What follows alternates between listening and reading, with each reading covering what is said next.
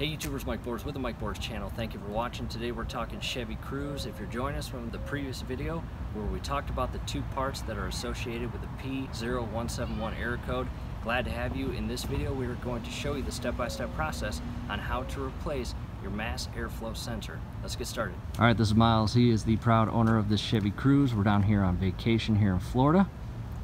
Hey, sometimes when you're on vacation, car troubles happen, but we're gonna get it fixed. First thing we're gonna do, hop in the vehicle and pop the hood. Well, if you don't know how to open the hood of your car, yikes. But I'm gonna show you how. Lever's right down here.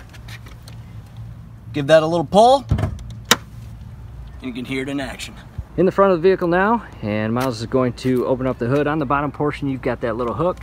There it is. He's going to grab it, and inside there, you've got that portion there. You are going to insert it, and from here, you've got a little case or protector on your battery. It's got a few notches in here. You just go ahead and carefully undo those plastic portions, and be careful, they're plastic. You do not want to break them.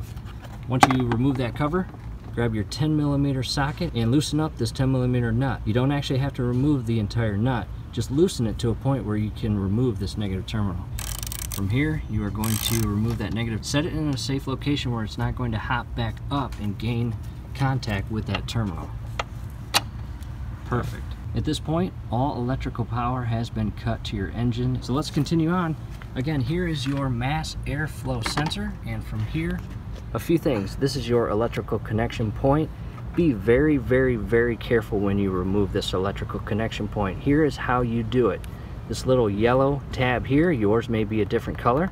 Shift it back like that, and this portion here, you push down. See that? As you push down, you will pull this electrical connection point outward. Again, while you're pushing down, pull outward. Just like that. And from here, you have two Phillips screws, one on top, one on bottom. Let's grab our Phillips screwdriver and remove both those screws. Be very careful, do not drop those inside the engine. They may be tough to find. There's the first one. That's what it looks like. All right, YouTubers, making progress. Both Phillips screws are removed. And from here, all you're going to do is carefully remove that entire sensor from this portion of the airbox hose connection.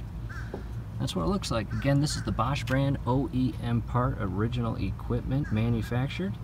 What we'll do is take that to the dealership and buy our brand new part. All right, YouTubers, back from our local Chevy dealership, and the OEM part, AC Delco, and here is the model number. Here's the old part. Just to recap, see the actual features of this side of the sensor compared to that side. You want to focus on this side. That is how it came out of its insert, just like that, with this portion and feature up. So we want to insert the brand new one accordingly. So Miles is going to open up the box, and we're going to carefully insert it, just like that, and we'll grab the Phillips screws and secure it. And you want the screws pretty snug, but don't over tighten it, because you do not want to strip the screws or crack the plastic part.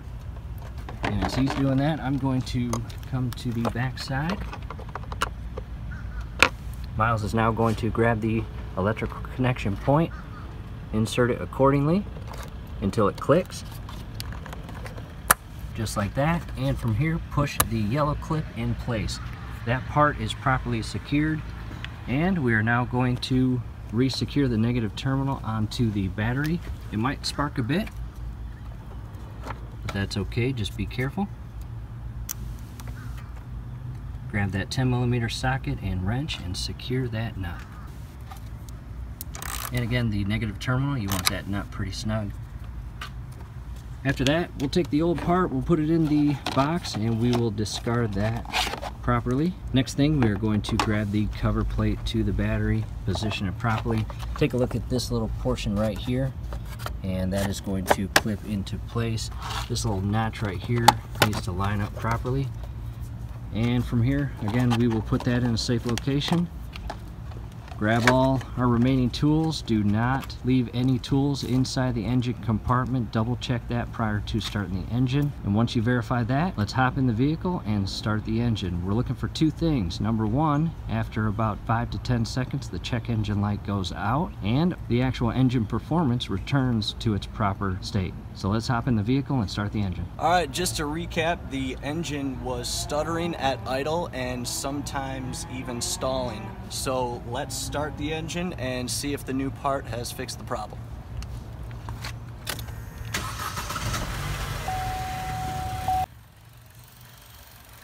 Let's go check the check engine light, verify that that check engine light has gone out, and awesome news. There it is, YouTubers, no more check engine light. So, successful DIY project. Hey, you want to get back to our vacation here in Florida? I think so. Let's Time do for this. a beer. Yeah, let's do this. Hope this helps, YouTubers.